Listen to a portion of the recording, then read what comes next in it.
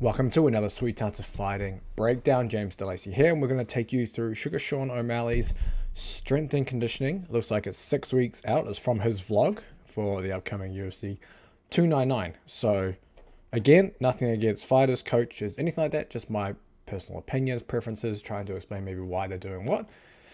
And maybe if it's good or bad, etc. in my opinion. Obviously, taking a lot of inferences in these because we don't know the full training schedule, what they've done beforehand, etc., etc. We're just getting a very little snapshot into the training. So I had to sound off for this one because I think there's some music running in the background. So looks like we're starting with some resisted band sprint drills,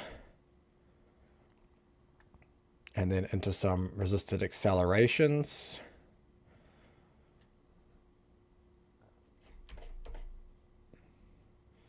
And what else we got within that? And I'll comment on it. Resisted lateral movement. I like that. So, and then backwards. That's a nice way to start a session too. So if you are a fighter who is used to, let's say used to running doesn't cause problems for you. Maybe you played a lot of team sports or were a track athlete in the past. Doing this kind of stuff can be great, especially at the start. Obviously, you do your typical warm up, but after the warm-up, this would be considered more of your speed power work within that, and it's done horizontally, which is quite nice in terms of mixing up the orientation of force. And you can listen to a little more about that if you go to the podcast with JB Marin on the Sweet Science of Fighting podcast. But resisted sprints or accelerations, they're very low risk of injury in terms of hamstring and calf, which you typically see within team sports because you don't reach max velocity. So it's a nice way to reduce the risk of injury. And then the lateral movement, I really like too, especially resisted. Obviously, you're moving a lot laterally, not just forward and back within the cage at MMA. So definitely something that you can employ if you're already doing something like that. If you're not, don't just add this in 6 weeks out from a fight. So it looks like we've got some more prehab style exercise. So band pull-aparts. Less is more. Very true. If you're going to take one thing from this video, less is more. Do less and you'll get more from it than just pumping volume. All right, so looks like the band pull-ups are almost part of the warm-up before getting to this looks like the main lift, and it's going to be a floor press with chains. And I like the exercise selection here. So typically, why would you use a floor press over a bench press? Looks like it's actually a complex set too. And then push up. Okay, so I'm not sure where the push up fit into that, but let's just take these two first. So we have the floor press with chains. So why use the floor press over the bench press? Well, you reduce the range of motion. So as you can see here, obviously when the arms hit the floor, that's as low as you get. So typically if you have shoulder injuries or you're just looking to lessen the load on the shoulders, floor press is a great option. I like it. I actually used a whole in-season cycle with a rugby team of just floor press instead of bench press for that reason. It works well. Then you have the addition of chains, and we actually talked a lot about the accommodating resistance in the podcast with Dustin Orenchuk, and then the podcast that is going to come out in a couple of weeks with Marek, and you can check those out. We can check one of them out now, but you can check the other one out soon. And the idea, in terms of just pure strength and muscle mass, doesn't really make any difference. But with talking athletic performance, there is potentially some value. Obviously, as the weight is lowered, as the barbell descends, the weight decreases, and then as you accelerate and press, the weight increases. And the idea is that you're able to maintain acceleration and speed of the barbell. Versus if you didn't have the chains, you spend over half of that concentric phase decelerating. And if you look at any sporting movements, you don't spend any time decelerating in an explosive sporting movement. So, it's closer to a, sporting movement profile. Then again, jumping and throwing is also that kind of force time curve. So regardless, it's a nice addition to have if you have access to chains and things. Definitely worth using. Again, you can see you always want the chain links, a few chain links on the ground when you're at the top. You don't want the chains hanging If the chains are hanging, then it just becomes unstable and it defeats the purpose of the exercise. So always have some chains on the floor. Then it looks like it's complexed with a supine medicine ball chest throw, and this will be the shock method. So, oh my gosh, this is way too quick. So the shock method is a plyometric training method made popular by Verkhoshansky, Soviet sports scientist, and it's essentially plyometrics but the next level up. So not many people get to a point where they need to do something like this. I think with the upper body you have a little more leniency than the lower body just because the loads are much lighter.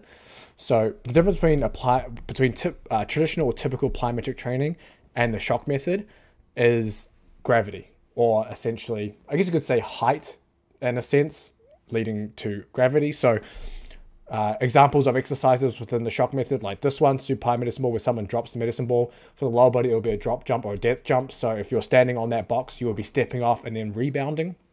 That will be a lower body shock method exercise. And the idea is that you place even more stress on the system because you basically have your body weight, or in this case, a medicine ball, coming down at speed, and you're having to quickly put the brakes on eccentrically and then rebound that as fast as possible concentrically. And because of that speed of eccentric and the extra, speed that's coming down, you're able to elicit more speed and more power on the way up. So then you got adaptations around that, like increased stiffness. I'm talking active stiffness, not flexibility. So the ability to be able to use that elastic energy improves drastically. So it's a more intense method, and I think it's probably better for most fighters to be doing upper body like this versus going to drop jumps and depth jumps. I mean, even in my Sweet Science Fighting Underground programs, I don't think I've programmed a drop jump or depth jump just because it's not needed for most athletes. I think you'd be quite advanced to use it, whereas this, you don't have to. You still have to have some training background, but you don't have to be as advanced because the load isn't as crazy as your body weight when you're dropping off a box. Then we've got push-ups. I don't know where that fit in that cycle, but let's just assume that's maybe out of order. I don't know. Then we have a landmine. Looks like almost like a landmine push press with a band as well. So landmines, again, they're a great tool. There's nothing like inherently, I don't want to say special. I want to say, I don't think, it's not like better than anything else. It's just another tool you can use for single arm pressing. What I really like about the landmine is if you have shoulder problems, which based on this training, the exercise selection in this, Sean O'Malley might have some kind of shoulder issues. That's just an observation from my experience. If I'm from training athletes, like these are the exercises I would use if someone was having shoulder problems. And that's where I think the landmine potentially has benefit. Hey, if he's got shoulder problems, maybe that's a reason to fade him going into this fight. If you're a sports bettor, don't take that from me. That is not a sports betting prediction. But regardless, the landmine's nice because it gives you that intermediate between overhead and flat pressing or horizontal pressing. And because you can move your body around the bar, the shoulders don't get the same stress as you would, for example, trying to press overhead, etc. So it's a really nice option. The band, again, same thing as the chains, allows you to accelerate through the movement. Interestingly enough, in a recent podcast that comes out next week with Rebecca Summers of the UFC PI, they've actually retired the landmine punch.